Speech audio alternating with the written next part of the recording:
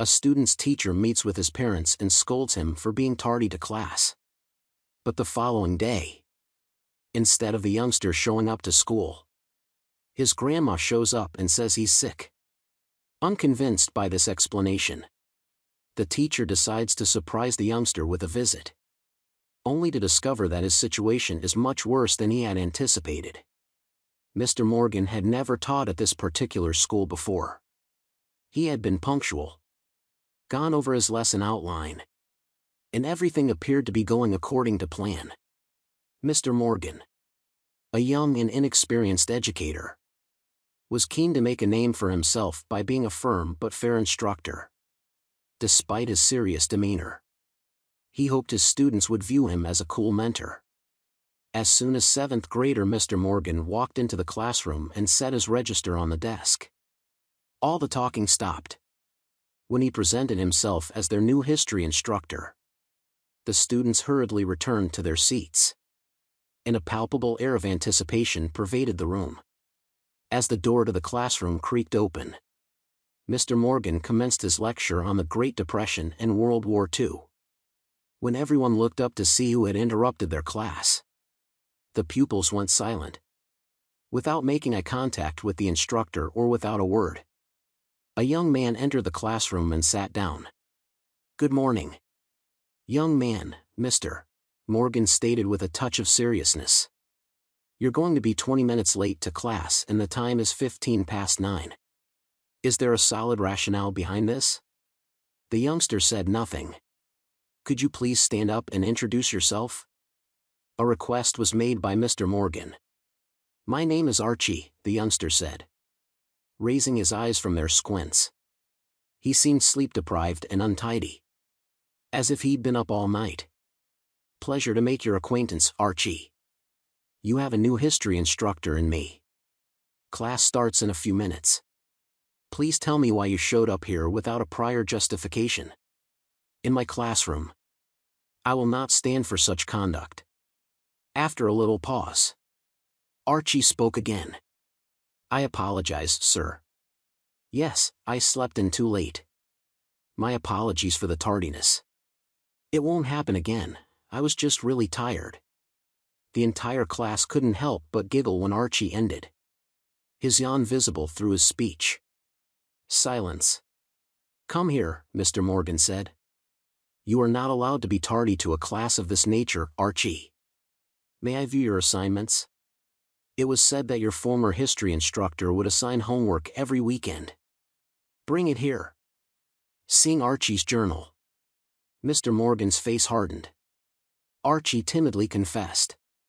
"I didn't do it, sir," withholding any further explanation. Eventually, Mr. Morgan's tolerance ran out, and he lost it. Asking Archie, "What is this?" The youngster was publicly reprimanded by him for failing to complete any of his assignments for the entire semester. "Such conduct has no place in my classroom, and I will not stand for it. I would like to speak with your parents first thing tomorrow. Do you understand?" A flood of humiliation and regret washed over Archie. He could make out the sound of his fellow students making fun of him behind his back. But Archie's absence from class the next day worried Mr. Morgan. Hopefully, "I didn't put him off. I simply wanted to be of service to him," Mr. Morgan whispered to himself as he gathered his possessions and got ready to depart. He looked over and saw a woman waiting outside the classroom. She looked to be in her 80s. "Excuse me. Are you looking for someone?" asked Mr. Morgan. "I'm Willow Parker, Archie's grandmother. Mrs. Parker. It is a pleasure to meet you.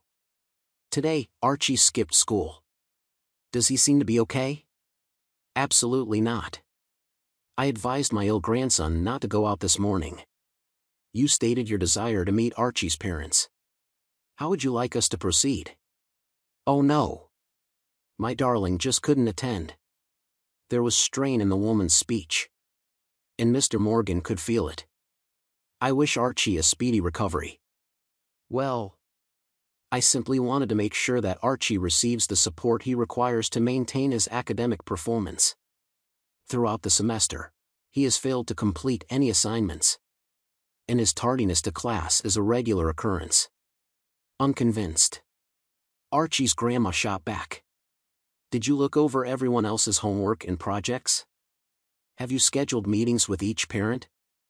If it's all right with you, I will inform Archie's mom that she is sick and will be visiting soon. Your compassion is appreciated.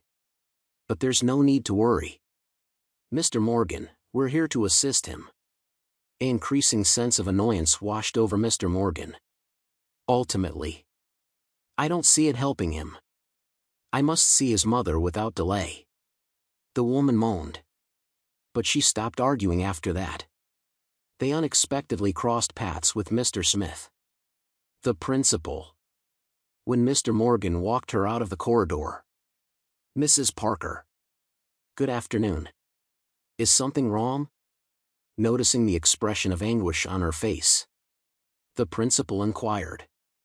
After giving Archie an explanation, Archie's grandma departed. Mr. Morgan, can you please come to my office? The head of the school asked. Mr. Morgan, who hoped to find information that could aid Archie, nodded and followed. Mr. Morgan, Archie's a wonderful boy, and I feel very sorry for what he's been through, he said. His mother has been coping with major challenges after his father's death in a motorbike accident a few years ago. Let's not get into all the trouble she's been in. The faculty has decided to expel Archie next month. So I'll cut to the chase. Mr. Morgan was taken aback by what he heard. What? Kick that kid out.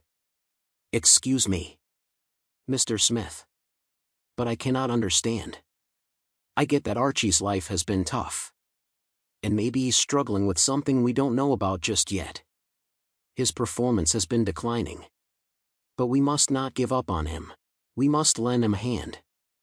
I get that, Mr. Morgan, the principal said.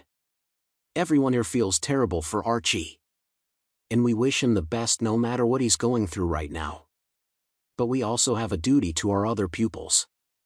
We have a responsibility to uphold the academic standards that have made our institution famous.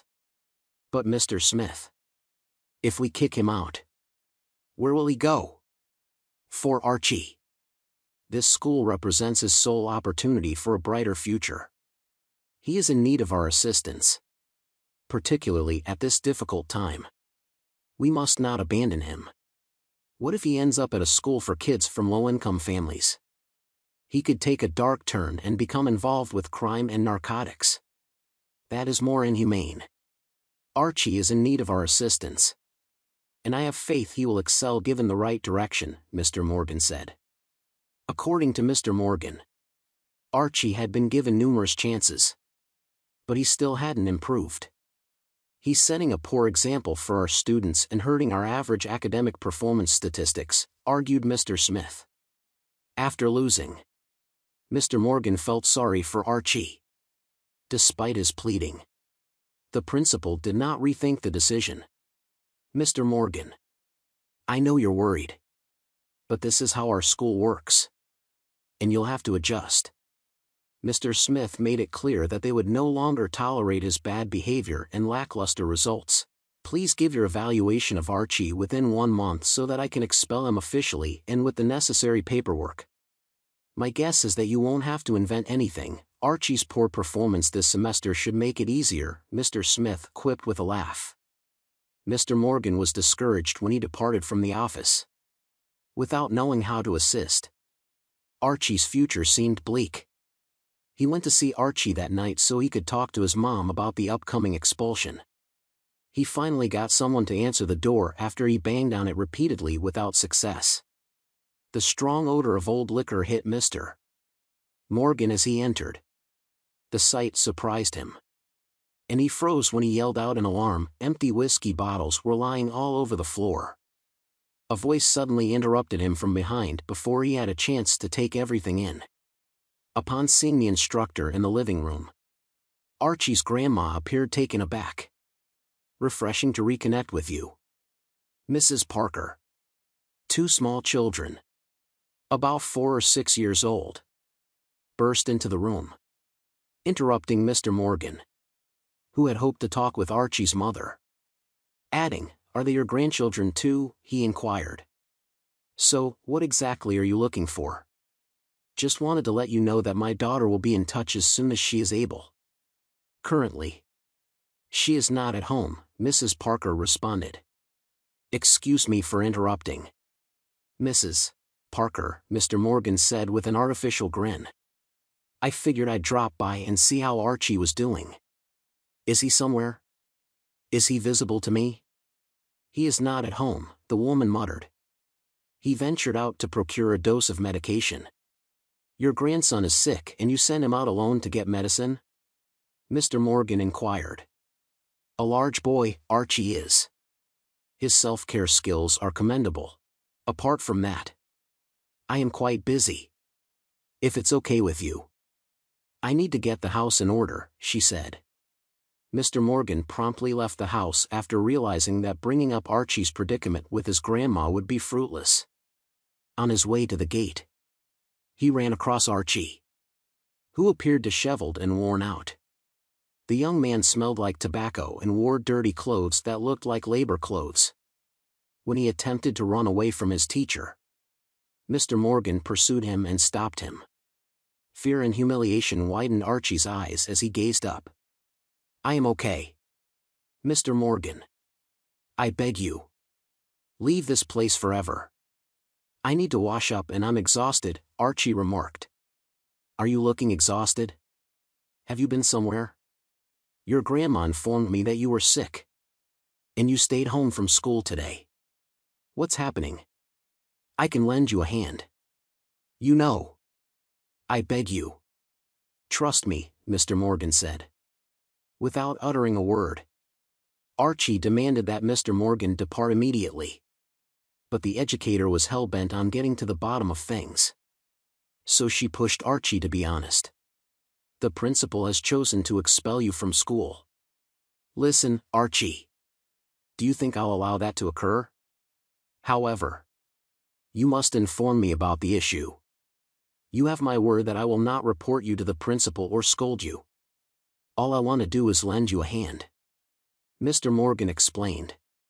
"Thank you for trying, Mr. Morgan, but I really doubt you will be able to assist me. I must address my personal issues," Archie started.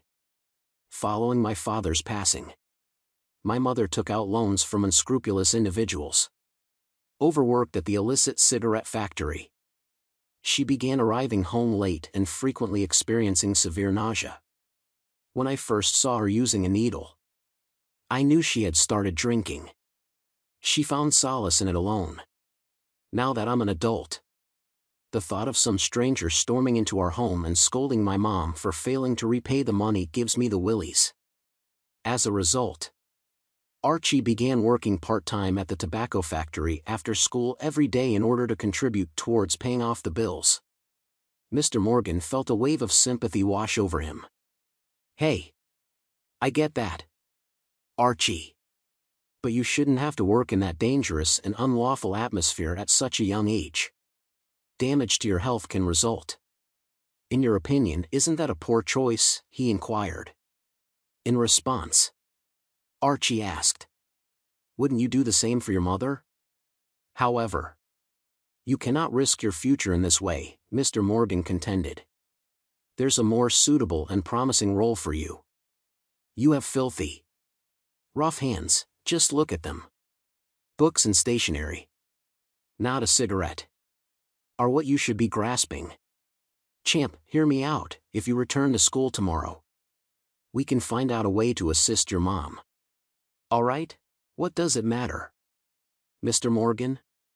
Despite our current difficulties, I have faith that we will eventually triumph over this trial.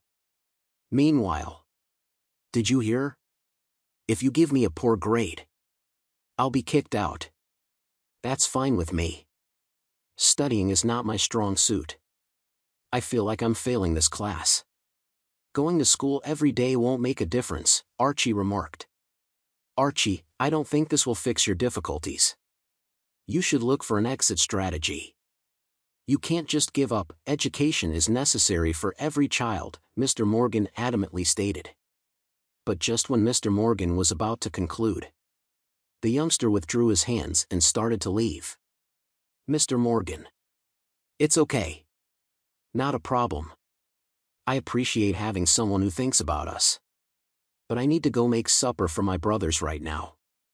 We can't bear this horrible broth that Granny cooks daily.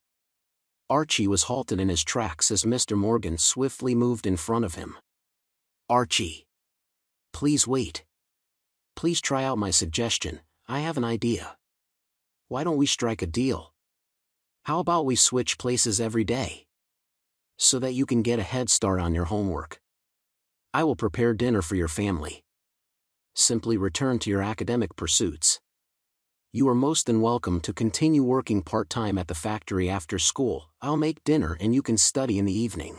We can arrange to meet at the same time daily and alternate duties. I realize it seems strange. But why not see if it works?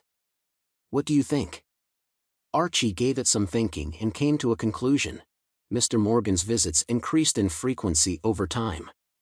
After Archie got home from his part-time job in the factory, he would prepare supper for the whole family while Archie prepared for his exams and completed his homework. Mr. Morgan and Archie were quite close, and the youngster loved spending time with his instructor. Mr. Morgan would go to extraordinary lengths to ensure that Archie stayed in school and kept him from being expelled, including occasionally taking his position at the factory. The test results arrived a month later. Answering Mr. Morgan's wishes, the principal was forced to reevaluate expulsion of Archie due to his substantial improvement in academics. Mr. Morgan. I am much obliged. As the youngster embraced his teacher, he expressed his gratitude for all of her support and believed in him. It was you, Archie, who did this on your own. Thanks to your efforts. It's all paid off, Mr. Morgan exclaimed with satisfaction. They were enjoying a hearty lunch when someone started pounding on the door. The joy that Archie was experiencing was cut short. Hello. We're from Child Protective Services, a social worker said. May we come in and meet your guardian? Social workers arrived at the home to evaluate the living circumstances of the children just as Archie's thoughts began to run. They were so sure that things weren't good that they went up to the kids and tried to abduct them. I'm sorry. But based on what we've seen today and the information we've received, we have to take you and your brothers into custody until we find a better foster home for you, the employee added. No! I heard Archie yell. This is too much for you. Our humble abode. We will remain here. Workers from CPS were unwavering when they led Archie and his brothers to the exit, disregarding his cries and struggles. The youngster struggled to free himself while he clung tenaciously to the leg of the social worker. He pleaded with Mr. Morgan. Please don't take us away from our home, while Granny stepped in to urge him not to. As the social workers crammed Archie and his siblings into a cruiser, they ignored his cries for help. What is your motivation behind this? How did our actions merit this? When they arrived at the shelter, little Archie still wouldn't get out of the car. He clenched his jaw and declared, I'm not going anywhere. His resolve was obvious. Somewhere, with my mom and grandparents, is where I belong. That place isn't my house. Archie and his siblings were dragged from the cruiser and into the strange shelter by the social workers, who overcame their resistance. It was a really disheartening and hopeless experience for Archie. His mother's phone was unanswered every time he attempted to contact her. The number that belonged to Mr. Morgan was also inaccessible. As a result of his anger toward the principal, Archie felt as though he had lost everything in an instant. Under his breath, he murmured, You did this to me, accusing the principal of causing him emotional distress. I could always tell he had it in for me. He first tried to have me removed from school, and when that failed, he found other ways to make my life unbearable. I despise you, Mr. Smith, because of what you've done to my brothers and myself. I simply despise you. Archie walked through the doors of his old school 15 years after that tragic day. And a flood of memories flooded his thoughts.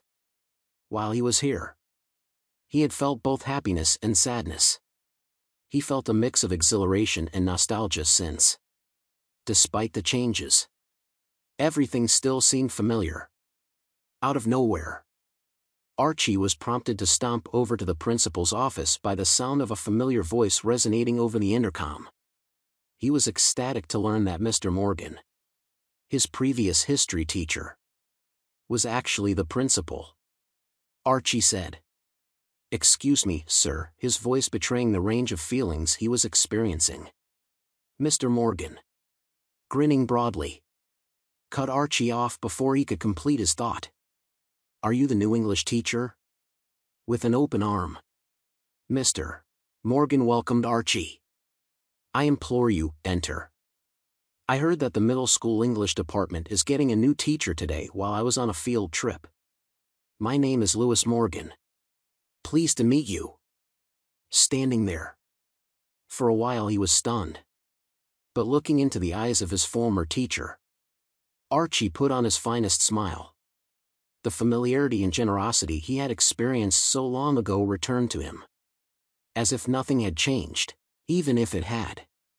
"Hello, Mr. Morgan. My name is Archie. Will my name ring a bell? The one that brought a constant odor of tobacco to class, sold clothes, and never turned in his assignments?" At long last, he articulated his thoughts. A look of acknowledgement crossed Mr. Morgan's face. "Jesus Christ. My God. Are you Archie? Meeting you, my son, brings me immense joy. How tall you are now, it's unbelievable. We're talking 15 years here. I'm overjoyed that you can still recall my name." A peculiar sadness washed over Mr. Morgan when he embraced Archie. He casually mentioned, "It was me, Archie," while they were still talking. "That day, I contacted CPS. I merely wished for a brighter future for you children. I apologize for keeping this from you. Maybe one day you'll be able to forgive me. I sensed that something wasn't right. Mr. Morgan. I first suspected Mr. Smith. But then I realized that couldn't be the case. He was merely irritated by my academic performance. He actually rejoiced when my grades went up." Archie said with a laugh, "You are the reason I am here today. Mr. Morgan, without you, none of this would have been possible. Thanks to you, I now know my full potential. At a time when I felt like no one else believed in me, you did. You stayed by my side although everyone else attempted to release their grip. I appreciate it." Mr. Morgan, with his eyes sparkling with emotion. Mr. Morgan hesitated. He whispered, "The hardest choice is often the best." After watching the first story above, do you have any thoughts? Feel free to share your opinions in the comments section. Next, let's watch another similar story. An unusual event transpired in a picturesque area of Madison. As the evening buzzed by, Ryan Crosby, a young man, became entangled in a mathematical mystery. Ryan murmured to himself as he stared intently at the blank pages of his textbook. His brows furrowed and his spirit crushed by the seemingly impossible math problem.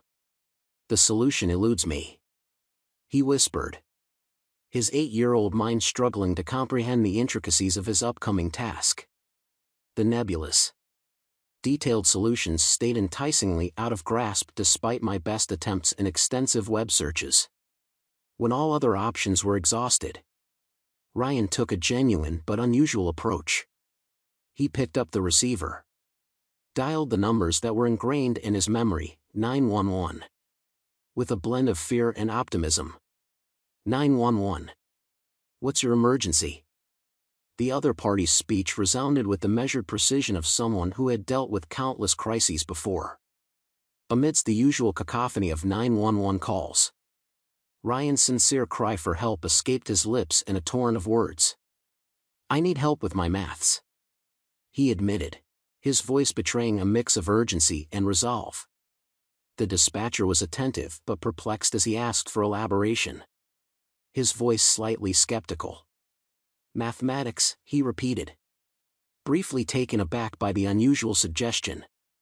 Unfazed, Ryan continued on, his determination unwavering. He confirmed. Yes. Indeed. Relying on his mother's wise words of counsel. I was told that 911 offers aid in times of need. And my need is great indeed. The dispatcher, who was used to handling far worse situations, was struck by the innocence and genuineness of the boy's voice. He finally gave in, his resignation hinting at a trace of empathy. Very well, Ryan, he admitted, his voice becoming more kind. Keep in mind that this line is mostly for when there is an emergency. Still, I'll do my best to lend you a hand with your arithmetic problems. An unlikely friendship was formed that evening. In the stillness, between the faraway hum of sirens and the soft rustle of pages, a brief encounter between a boy eager to learn and a dispatcher offering an unexpected helping hand. The operator was caught between skepticism and empathy as Ryan's tears streamed down his face. She was hesitant to ask further questions. But she knew that the one person who could explain everything would be able to reassure her. Could you kindly hand over the phone to your mother before I transfer your call? The operator softly interposed. Still, Ryan couldn't stop crying over his mother's departure. His pain was obvious. Without her presence, I would not have called 911. He exclaimed, his voice quivering with anguish. Anxieties of the operator grew. Are you accompanied by anyone else? She said, her tone gentle but thorough, confessing. No. It's just me. Ryan exposed his weakness in the subsequent pause. The operator acted quickly upon realizing the seriousness of the issue, maintaining Ryan's connection while she summoned help. Law enforcement personnel were quickly sent to Ryan's location in a whirlwind of conversation and keystrokes. They arrived to find a lone figure, a little boy, alone in his house, struggling with anxiety and doubt. Ryan responded solemnly to their questions as he described his life on his own after getting back from school.